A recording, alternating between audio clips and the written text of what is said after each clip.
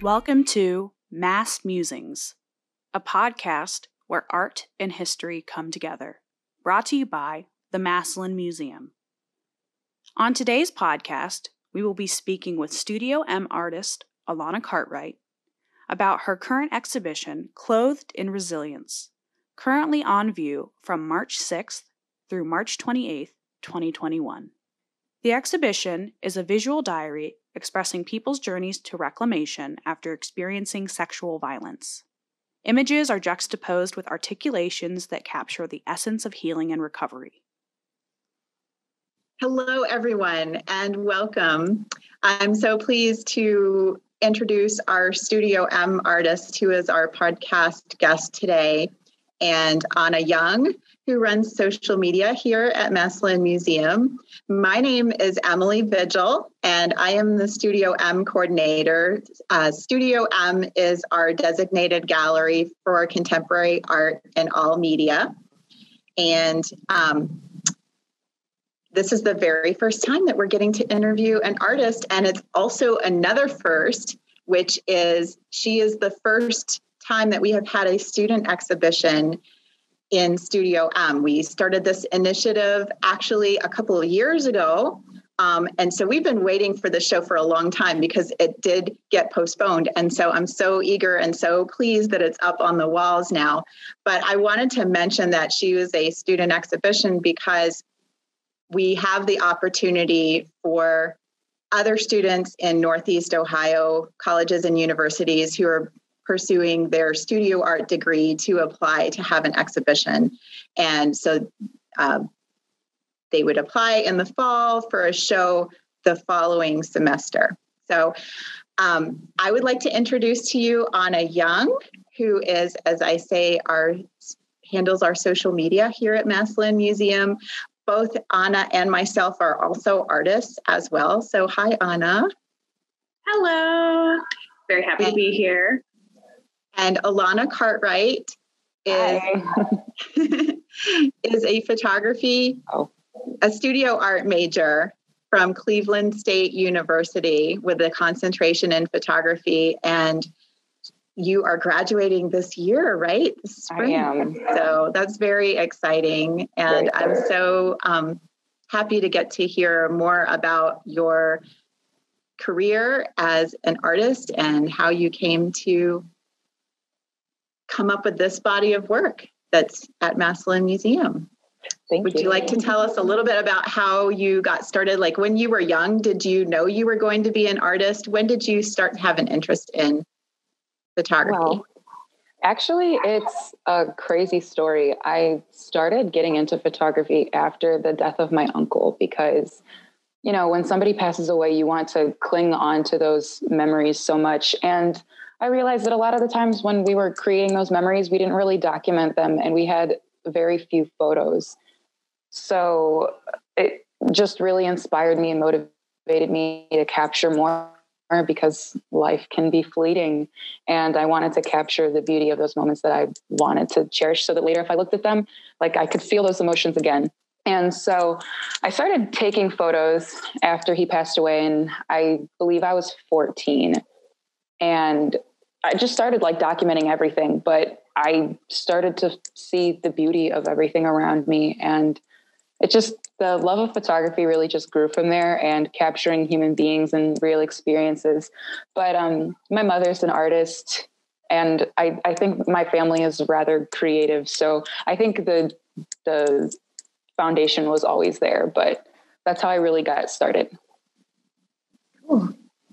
When did you get your first camera? Was that when you were first 14 then too? Or? Well, I was shooting on my mother's DSLR when I was younger. And then I think I got my first camera when I was like 18 or 19. And it's the camera that I still use now. I had switched from a Nikon to a Canon, and it's my baby. I love it. Do you ever shoot with your cell phone? Like if you don't have your camera with you? And do you consider that like part of your work, or do you consider that more like research for your work? Both, actually. A lot of times I have an idea and I snap some things on my phone just as kind of like reference images for continuing to grow the idea. Or sometimes if something turns out, then yes, it's still my work. Yeah. Do you, when you shoot, when you take a photograph with your phone, do you ever get to a point where you're like, oh man, like this is such a good photograph. I wish that it was actually taken on my camera where I can actually like make a print out of it. I feel like that's one of the biggest struggles, but with the like newer phones, it's just crazy. Like sometimes you can actually get like a really nice print out of it. You really can. You really can. Like you might run into some complications if you wanted to print it pretty large, but overall, like the quality is just really improving. So I like that because a lot of times, like when I studied abroad in Spain for a month, and a lot of times I wanted to take a photo of something and my camera I couldn't get farther enough away from it. So it's like, all right, thank God I have a solid. Actually, this isn't even an accurate story because my phone got stolen after the first week. So I really only could do that for the first week. And then I had a burner and it was just experience everything in front of you. Oh no. That's oh my gosh. worst. It was tragic, but whatever. Lost all my photos. They weren't backed up. Oh no. Story of everyone's life, I feel like. My life every single year. Somehow I lose all mine. Well, I have a background in painting, and sometimes I wish as if like that my artwork was digital so that, which is like the opposite problem to have, because I feel like, okay, I have too many objects, too much stuff in my studio. If I worked on a digital platform, I could organize my stuff so much better. But then I didn't think about like, what if you lose it? That's huge. Yeah. And of course, you have to always like think about technology evolving and updating files, and something that was good quality before is maybe not good quality 10 years down the line. So, well, I would love for us to get introduced to the project that's actually in Studio M, which is Alana's body of work called Clothed in Resilience. And there is an opportunity for people to actually reserve to come and meet the artist during our extended gallery hours, which is on March 27th from 5 to 7 p.m. And we have an Eventbrite link up on our website. So if you are in the region and you can come and meet Alana in person, that would be wonderful. But of course, the exhibition is open. You don't have to have an appointment to just come and visit the museum anytime during our regular business hours, 9:30 to 5, Tuesday through Saturday, and 2 to 5 on Sundays.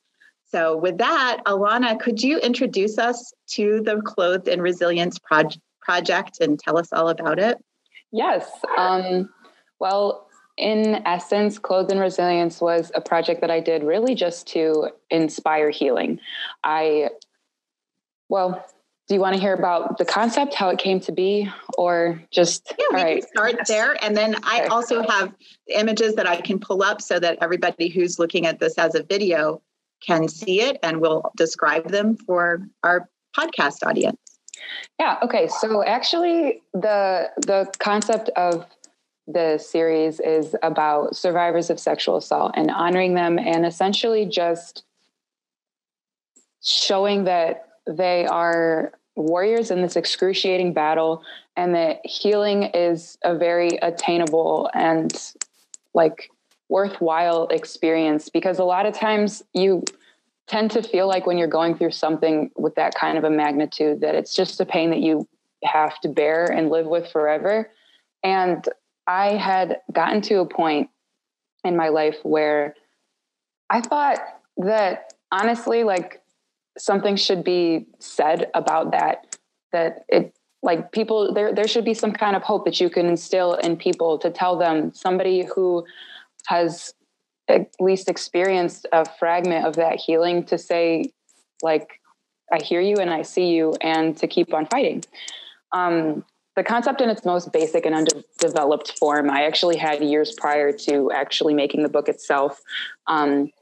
Originally, I had wanted to just actually do a really similar set of photos. And I took photos of my best friend in the just the cheapest studio lights you could get on Amazon, like in a little laundry room studio that I had set up. And I paired it with a poem that was about the human touch on the body. But if you read the poem, you would honestly have no idea that it was about sexual assault or the healing. And at the time, that's what I was comfortable with.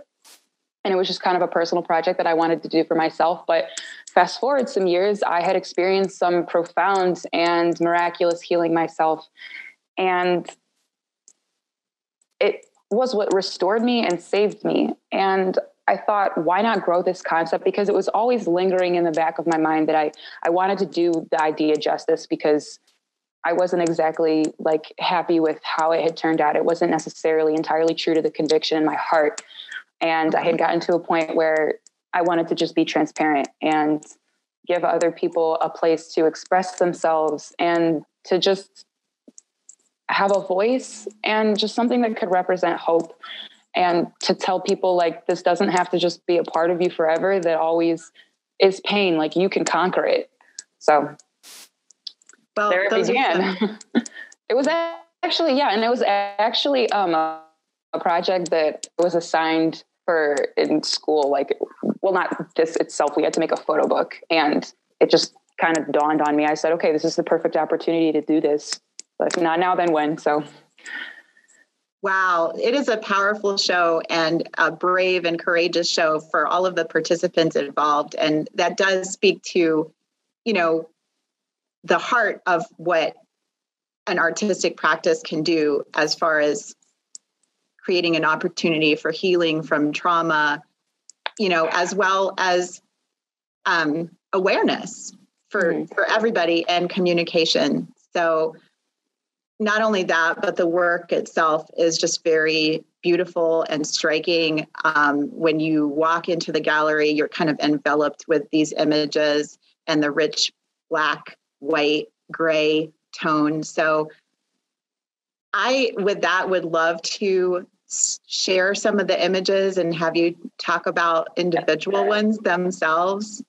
So Alana, could you describe this first photograph titled Mercy? Yes. Mercy is a photograph that I took of the model. They're facing away from me, and it's a portrait where their face is slightly turned to the right. So you can see a bit of their profile illuminated from the light. But the main focus of the photograph is their back and the way that their hands and arms are positioned behind them. Their arms are crossing in a pose that what I found really beautiful about this image was just the fact that the way the arms are crossed behind them isn't necessarily a comfortable or an easy pose for some people, depending on how flexible you are. But the way that the model maintains the pose is just elegant and almost like just delicate or relaxed in a way. And yeah, that's what really just resonated with me in it. And this is actually the first image that a person entering the gallery would see. When you walk into Studio M, you have to kind of turn a corner to come in. And at the top of the gallery, you can look at Alana's book, photo book, Clothed in Resilience, and read about it. And then you can come in and see the images. And this is the very first one. This is called Validity. One thing I love about the image is it shows you're kind of looking at hair tossed to the side, and you're looking over her shoulder and her face is kind of turned to the side. So the detail that you see is all in the texture of the hair and the corner of her ear and the earring. And it just is, it's a very, I think, open, because it's a view you might see of someone when you're standing very close to them. Mm-hmm. So in a way, I just admire the bravery and courage of the people who participated in this project to allow you to work with them. And I'm curious what it was like to actually do the photo shoot. Like, could you walk us through that experience? Yeah. It was actually an amazing experience. And I am just floored with the trust that people put into me also, because most of the people that did this project were complete strangers. Like most of them, I had put something out on social media saying, this is a project that I'm doing. And if you want to be a part of it, like, let me know, you can hear more about it. It was just a very general overview of it. But I had just some main points of, like, you know, anybody who is doing it, like if they are like, once we have that conversation and they've decided, yes, I want to shoot with you and all that, there were just some things that were kind of like needed to be decided at the beginning, like if they were going to be anonymous or not. And that was entirely up to them. And if they were comfortable being photographed, that being anonymous was of course going to be respected. Their photos would be unidentifiable. And also, it was like, depending on how much of your skin that you wanted to show, that was also entirely up to the model. But the actual shoots themselves honestly went really smoothly. I got a lot of really positive feedback. People said that I made them feel really comfortable, which I genuinely meant the world to me, because I did feel very, like, I was very adamant about like making sure people felt respected. And I just wanted to give them a safe place where they could express themselves and have this be an experience that they would be thankful for and cherish. So, a shoot, everybody is different, really. I had, like, once I'm in the shoot, I get to work with the person's temperament and we create our own dynamic, and that kind of fuels how we work. There were a lot of similarities to each shoot, though. I mean, for one thing, everybody got to watch me fumble around and stumble with studio lights. And I think that kind of like broke some tension at the beginning, me just making a fool of myself in a way. And, you know, I just get to talking to somebody and making sure, like, a lot of times before shoots, I sketch out poses so that I have a framework. Pardon?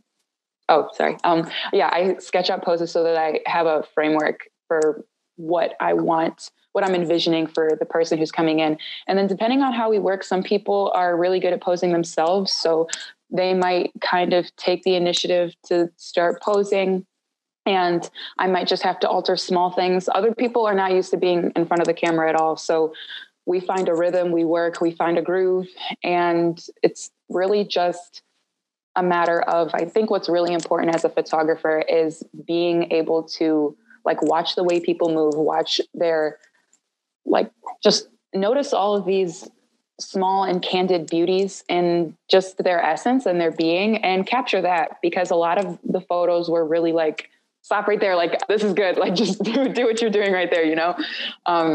But yeah, each one, it was just a really remarkable experience. Like, I had some like really emotional moments with so many of the people that came in, and they started as strangers, but ended up being people that are just like left an imprint on me and are really good friends today, actually. So. Wow.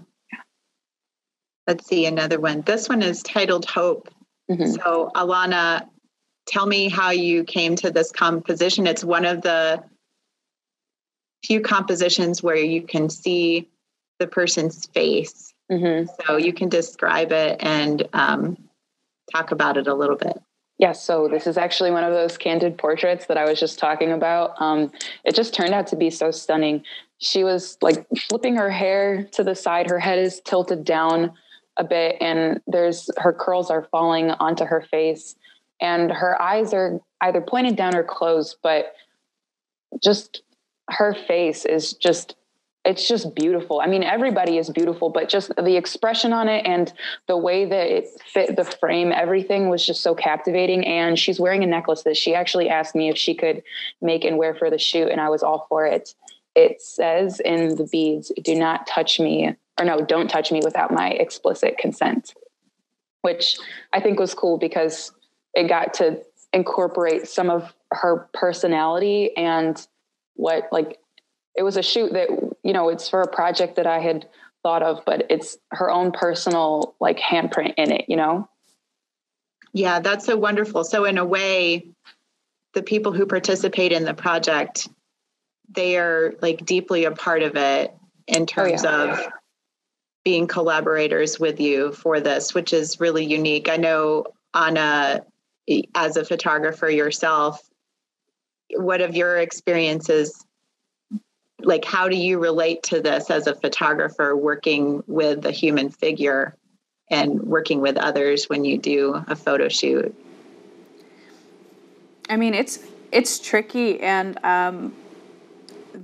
you can tell more about the relationship between the photographer and the person, depending on how the end product comes out. I mean, you can see through all of Alana's photographs that she has these really intense connections. She's been able to make everybody feel really, really comfortable, and especially with a very, serious subject like this, I think that it's wonderful, and not everybody can do that. So, I mean, it's just amazing, the emotion and story that's being captured. And I had a question about the choice to use black and white over color images for this project, actually, because the way that you have grabbed all of these different tonalities and the contrast is just beautiful, and it adds into that story that you're expressing for these people. And I think that it would definitely be a very different project with color photography. So I want to hear a little bit more about that choice. Yeah, that was a really big decision. Or it wasn't, honestly, from the beginning, I knew that I wanted to do these portraits in black and white, but I still did contemplate it, like, why am I doing this? And it kind of came down to three reasons. One was that something about black and white portraiture just draws me in and has this raw emotional experience that is very unique from anything else. So I definitely thought, for a concept like this, I wanted to have that raw emotional effect that I think really, like, black and white photography just does something beautiful in its own way. And I also wanted, like you said, to have a lot of leeway and flexibility with editing and playing with the contrast and the values, just not having to worry about, like, how accurate skin looked, because I wanted this to be very high contrast and just accentuate these highlights and shadows and everything in the images. And also because not everybody wanted to have their identity in this project. So black and white photography also was the best option to make photographs look the least identifiable for those who didn't want to be, shown. Yeah.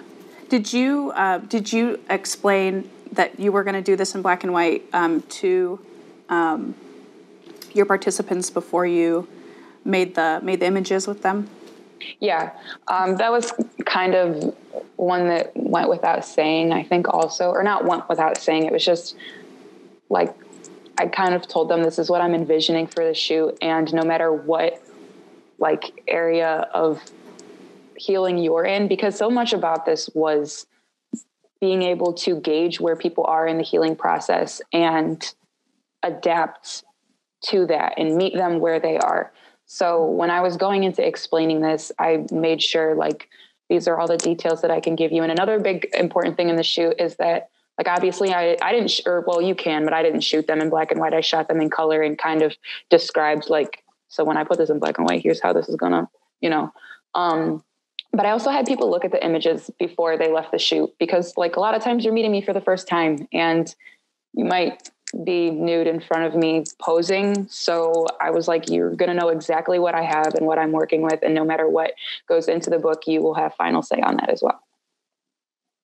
So let's take a look at a few of the images from the Clothed in Resilience artist book, photo book.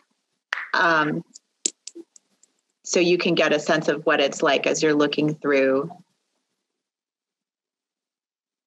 And this one actually has writing explaining some of the experiences that the people have had. So, Alana, I'm assuming that the writing is written by the person who's pictured. Is that right? Yes, all the statements are in the their personal handwriting. And they usually just sent me either a picture or PDF of it, and I'd scan it, or they would give me like a physical copy and I would scan it and just remove the background and edit the words, sometimes the individual letters, to like move them into the correct. Wow.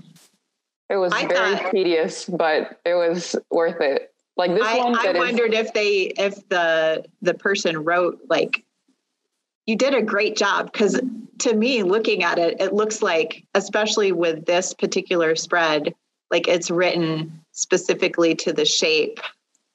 So you did that in Photoshop based off of the writing that they sent you, or they gave you. Yes. Wow. Well, I guess that's a challenge with Photoshop and, and thinking about a photo book, like just the design of it. How do the words interact with the images? Mm-hmm.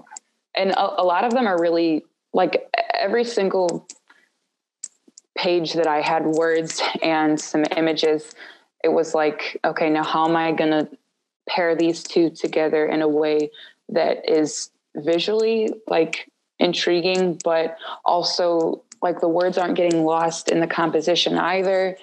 And so it was definitely really challenging, but I honestly had such a fun time with it once it was all said and done.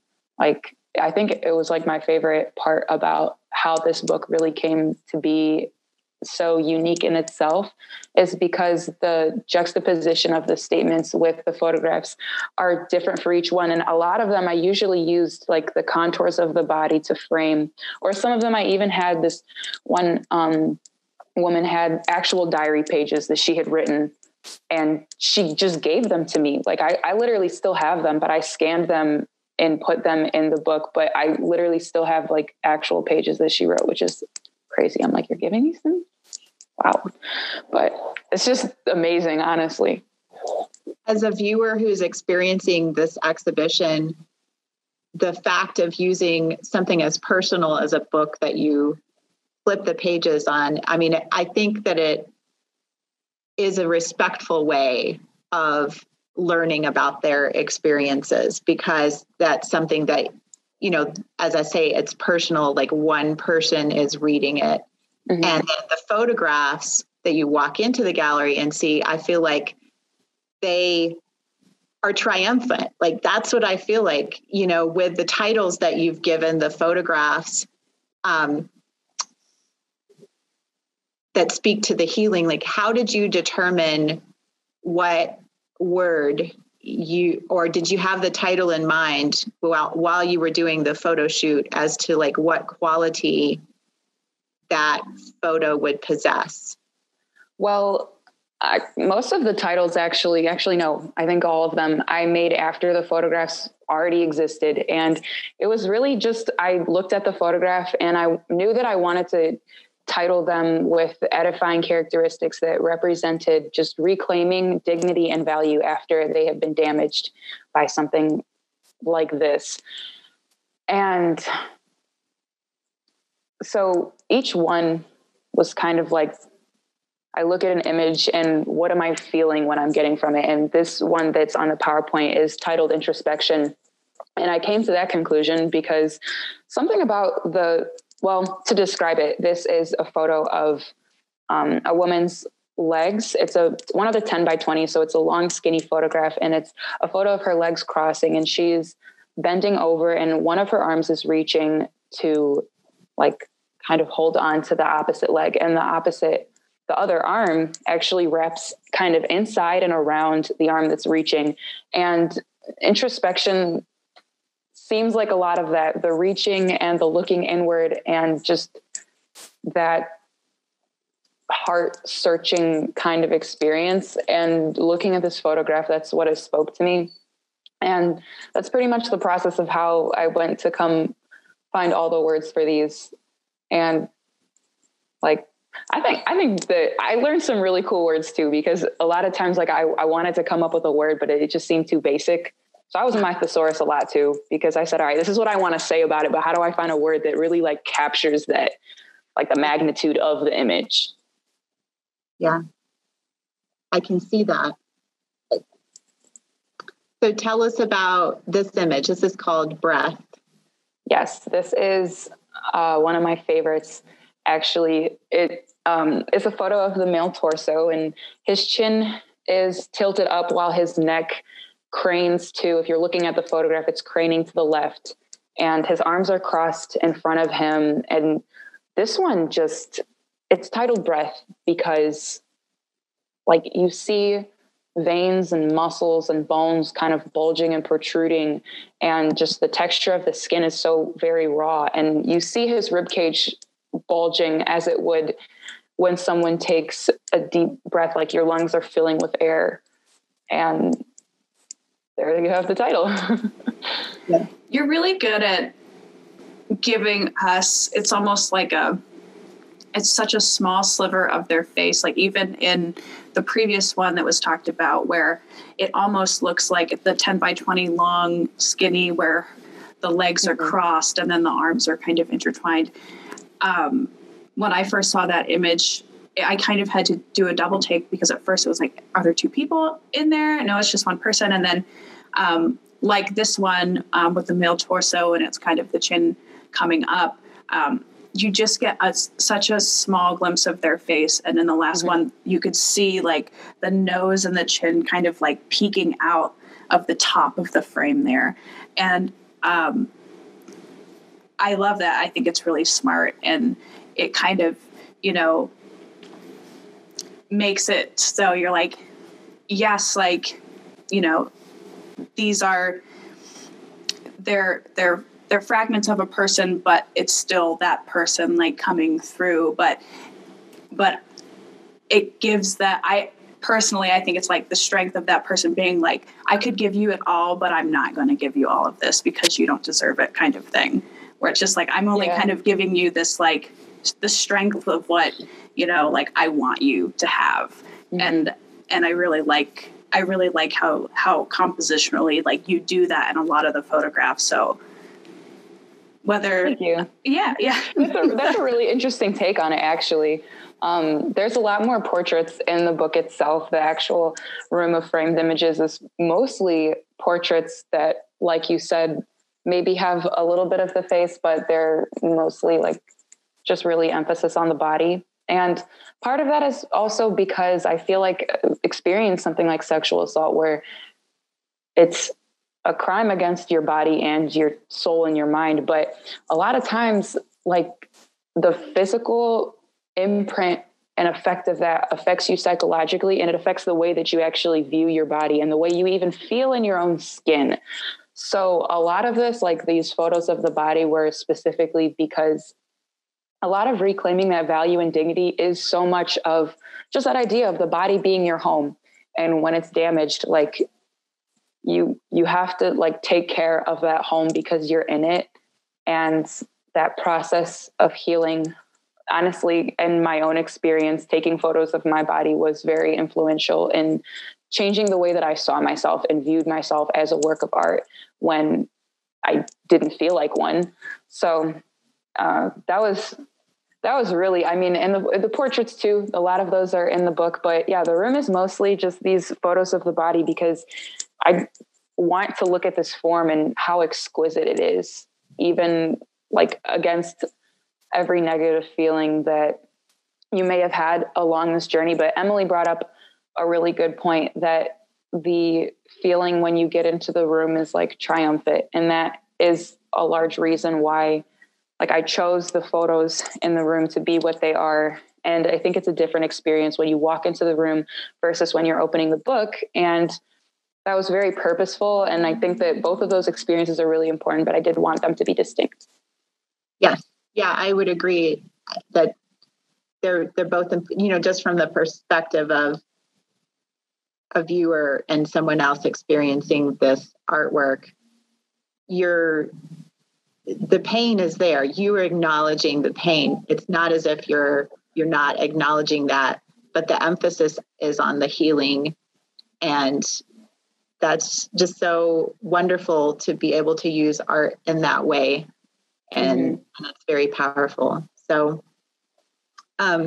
just talking about the book. So somebody who is interested, even if you don't live in the area, even if you can't see the exhibition in person, which you all should come and see, if you can order the book from our museum shop as well. And it is something I think like takes a longer time to digest, and it's a more personal kind of experience flipping through those pages. So do you consider this a completed series? And can you talk about the idea of recovering as like a continued journey? Yeah. Sorry. Yeah. So I do consider this a finished series, and it is a resolved body of work. When I first made the book for the class that I decided I'm going to do this project for this school assignment, I made it into like not necessarily a thesis, but kind of like a thesis. And so I had in mind, because I had to meet a deadline for it, that I would recreate it at a later date. So I made the book, and it was printed through the site that we were using for class. And then afterwards, I went to redesign the book, and I shot with some more people, and I went to redesign the book. And then I actually started it from scratch. Like I used all the same photographs, but I re-edited everything. I re-edited the statements onto the bodies, which made a world of difference, because it was crazy how much my ideas had grown, and it just looked a lot more sophisticated the next time around when I went to edit it. And yeah, I did everything all from basically the beginning with the same ideas, but with a refreshed mind. And I think that's part of the reason why it feels so resolved, is because I did have this second shot of like remaking this to be what I wanted it to be. And in terms of healing being a continuing process, I 100% believe that it is.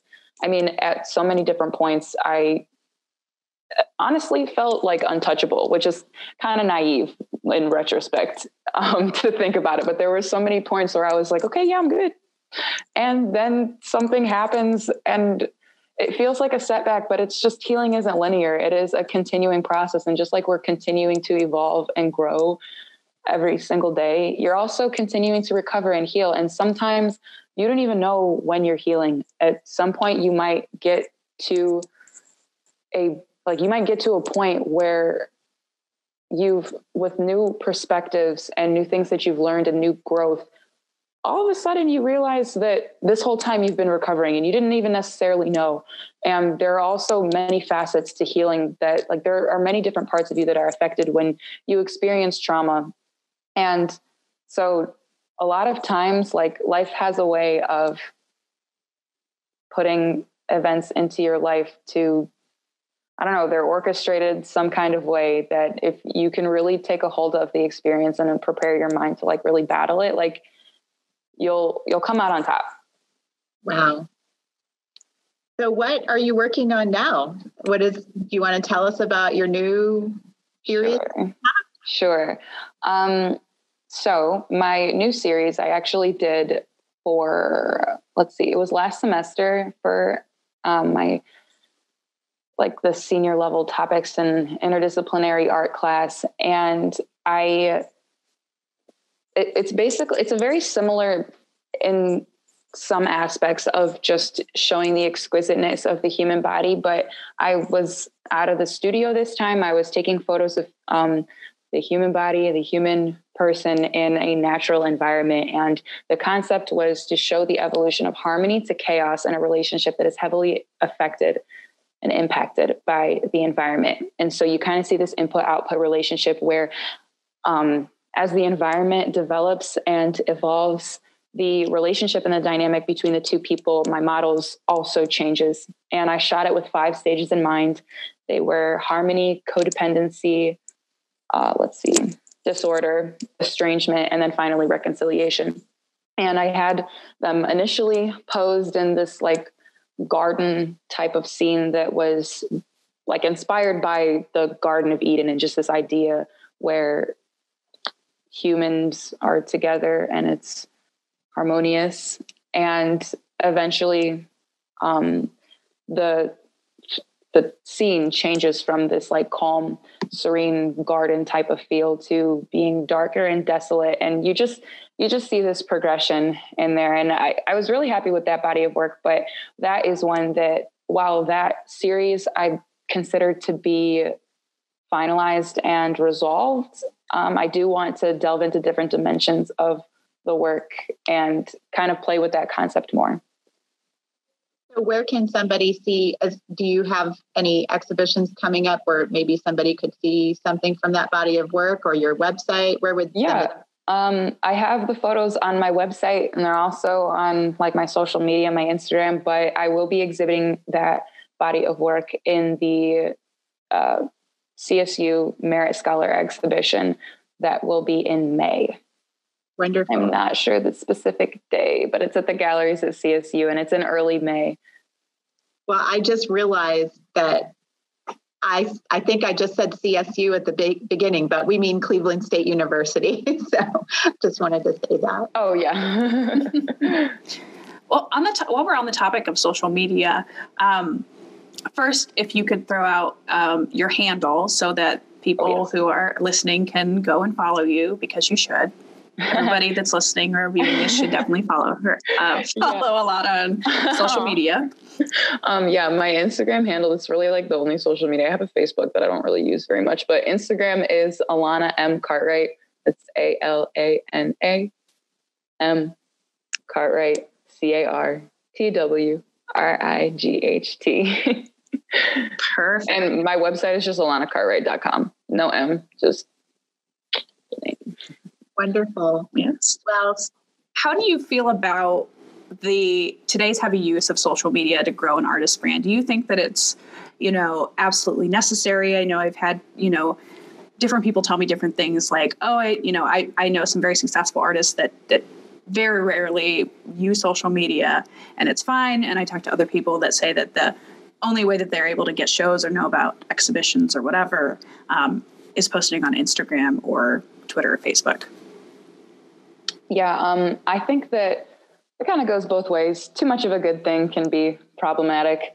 And I think that in itself, social media can be a really useful tool in networking, being connected to a lot of different people, getting your foot in certain doors, actually. Like, I think that like getting your work out there, it's a really useful tool for it. But I think with algorithms and everything combined, like sometimes that can be difficult too, because like sometimes things get buried. And so, yeah, I think that it can be helpful. But at the same time, I think that people are also kind of geared to thinking that like their value or validity as an artist sometimes can be determined on a following. And there are other aspects of it too. Like it almost dilutes sometimes, I think, the experience. Well, it doesn't dilute the experience itself of seeing art in person, but it almost makes people think like everything is kind of just like in front of me and through my little screen. So what do I need to go see something for? And the experience that you get face to face with art is just unmatched. It's really something unlike anything else. You miss so many details in a little screen, even like digital images. Seeing my photos framed on the wall in Studio M is so much different than scrolling. So, yeah, I think that that's one thing that's a little disappointing about social media is that like things start to just be so automatic and accessible that it takes away from those beauties of the actual experience you have seeing art in person and how that affects you. Yeah, I'm on the same page as you with that. I think that there's a lot of creation of content specifically for Instagram. The quality of images specifically is definitely cut down. Mm-hmm. And it's just so quick and dirty that people aren't really like spending time with it. So basically what we're saying is that you should go see art in person, no matter where it's at. It's one of the safest things that you can do during this time. Just a little plug there. Oh, yeah. And then I also had another question about what if you have any plans, and no pressure, I want to put any pressure on you, but if you have any plans, after graduation, are you thinking about,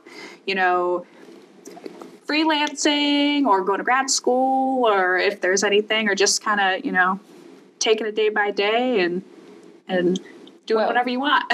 No, I actually am going to go study at the Cleveland Institute of Art for a year. I applied for this post-baccalaureate scholarship that Cleveland State University offers, and I recently found out that I got it. So I'm going to go study there for a year. I'm very excited to have the opportunity to learn. They have so many resources, and I'm so excited to go to school for another year because, why not take advantage of the opportunity? But at the same time, I think it would be cool. I think you can get your bachelor's plus 18 and you can teach at colleges. And teaching isn't necessarily what I am planning on doing, but I think that it might just be a cool, nice thing to have under my belt if one day I do want to do that. But my minor is also Spanish. So there's a large part of me that I want to move to a Spanish speaking country for a time, maybe be a TESOL, teaching English as a second language, and doing art while I'm over there, but just honing those skills, because eventually I want to be traveling and being able to really form connections with the people that I get to capture and document.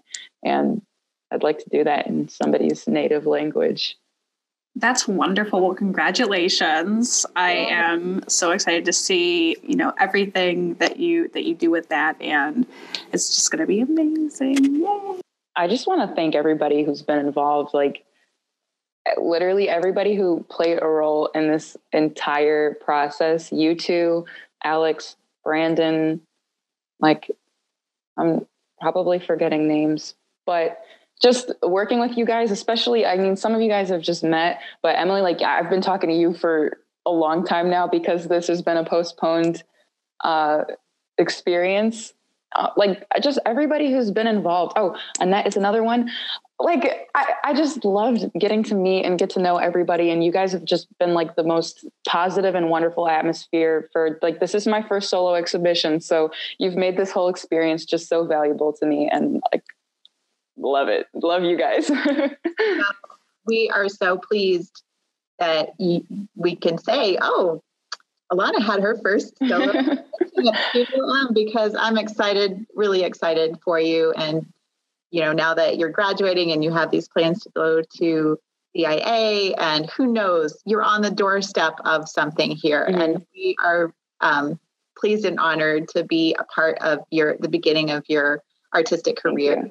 So thank you so much for sharing this important body of work with us and with our audience and our museum visitors. And what you were saying before about social media and diluting the experience. If you have the chance, if you're able to come to the museum and experience this in person, it's a wonderful opportunity to do so. And this is a short show. So, if you could make it in our doors, you have until March 28th to come and see Clothed in Resilience yourself. And thank you so much, Alana, for joining us for our very first podcast. Thank you. This is so fun. The Massillon Museum would like to extend a huge thank you to our operating grantors, Arts and Stark, and the Ohio Arts Council for making programs like this possible. We'd also like to thank Matt O'Ness for giving us a podcast idea in the first place.